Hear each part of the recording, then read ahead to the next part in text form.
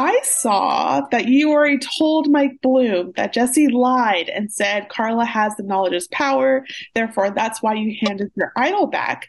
How long before the tribal council did he tell you that? I had the idol, got it from him.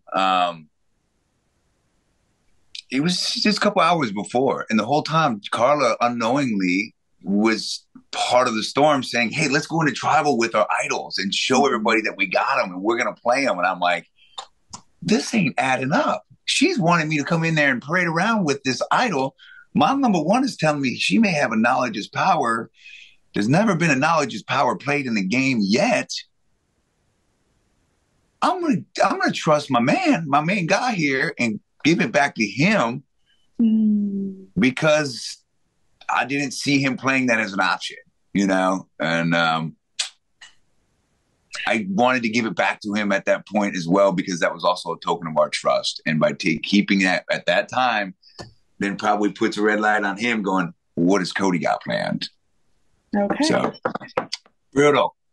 Brutal. Did you want to go to the end with Jesse? Yeah. Okay. Did you think you could beat him? Yeah. Okay. Gabler planted the seed to Cassidy and Jesse that they need to get rid of their closest allies to differentiate their game. Did he ever talk about that strategy with you? And what do you think of Gabler's strategy in general?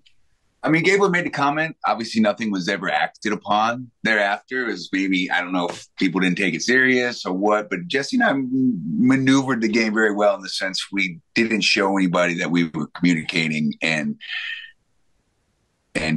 navigating and influencing people's decisions. And, Gabler made that comment. Nothing happened. And when I aligned with Gabler, when the move was made yesterday, Gabler was my insurance policy. I thought that if something went sour, Gabler was going to be the one to sound the alarms and be like, hey, Cody, because the plan was never fully articulated to a Gabler. It was the same as always. Hey, bro, let's go for this person. Okay.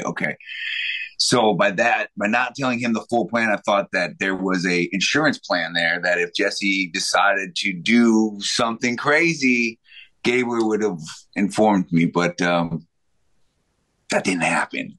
No.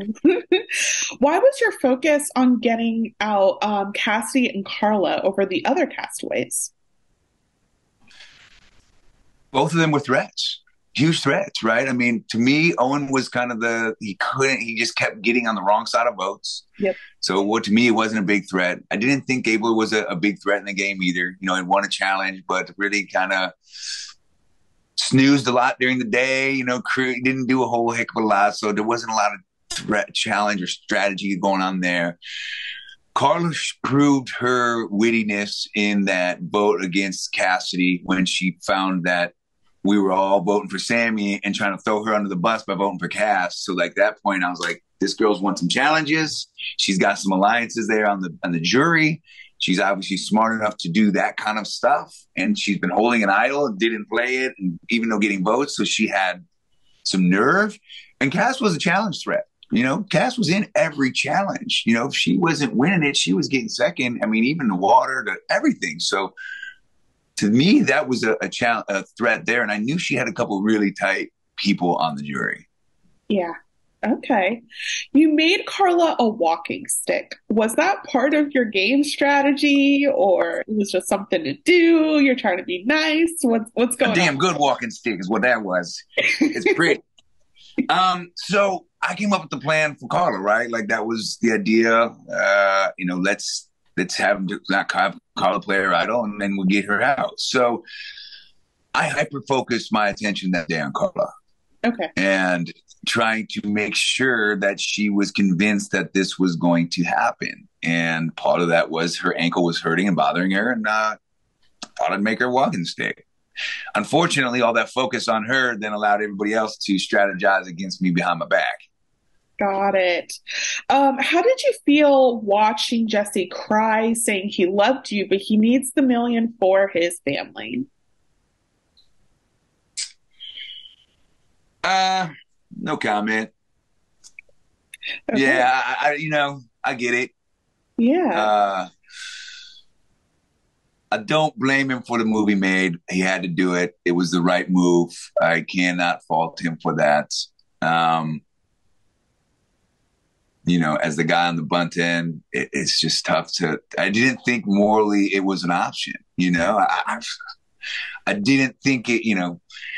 It's Survivor. It's a game, and that's on me. But we all need the damn money. Shit, we all need the money. I got family. I got friends. I got bills. Like nobody needs that money any differently than anybody else. So I get it. Yeah. It's very possible that your blind side is going to be added to a list of the biggest moves in the new era of this game. How does it feel that you might be remembered on? Well, I think you're a memorable character in general, how you played from day one. I think Huh? you stood out. But now this blind side is going to be a big part of your story. How do you feel about that? Uh, it sucks, but that blind side. I told myself I can't be Iowa nice and have this aloha spirit in the game.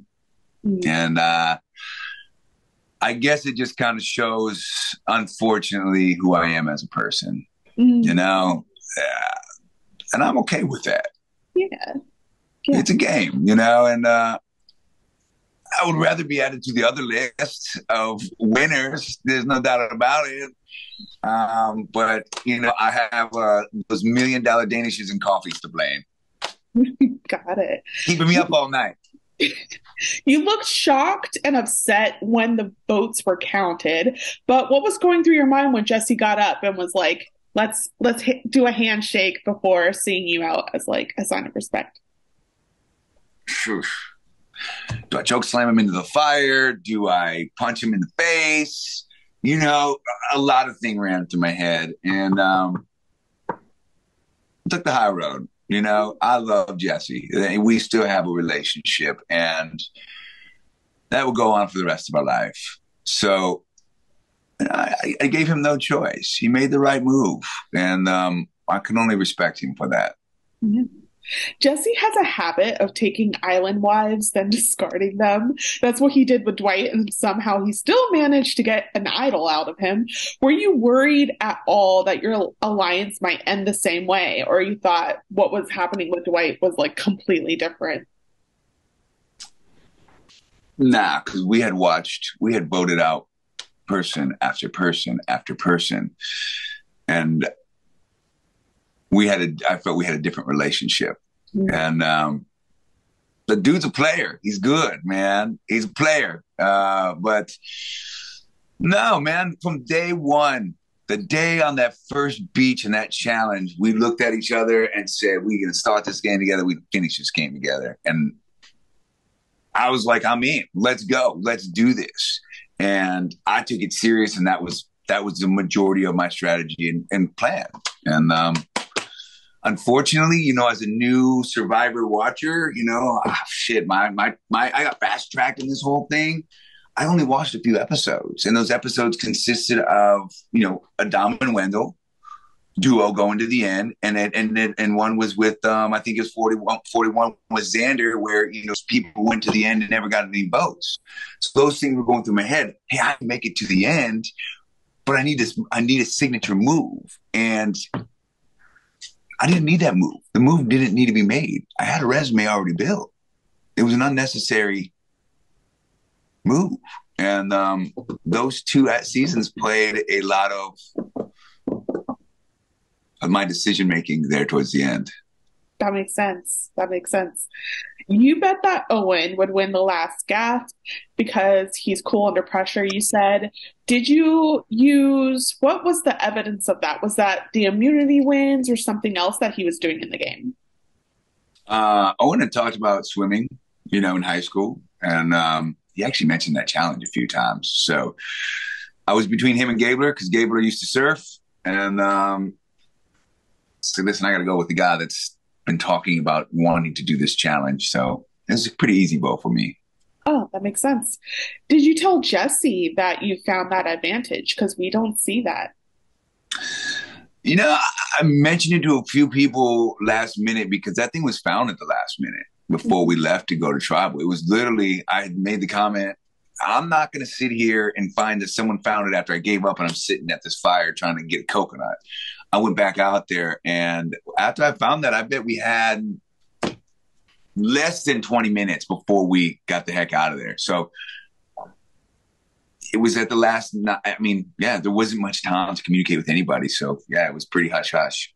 Oh, wow. So we already talked a little bit of the seasons you did watch already. Do you have like a favorite winner in mind that you wanted to like emulate, or you just really loved those duos? So, I really enjoy, I watched, Tony play, and that was someone I could relate to. So, I mean, yeah, brother Tony would be the guy. I think we have a lot of similar traits. if you do play again, do you think you'll stick to being a loyal kind of Survivor player, or will you switch it up? That's a secret. I can't That's pretty tell. smart. That's You're gonna blow up smart. my you're gonna blow up my next opportunity. Yeah.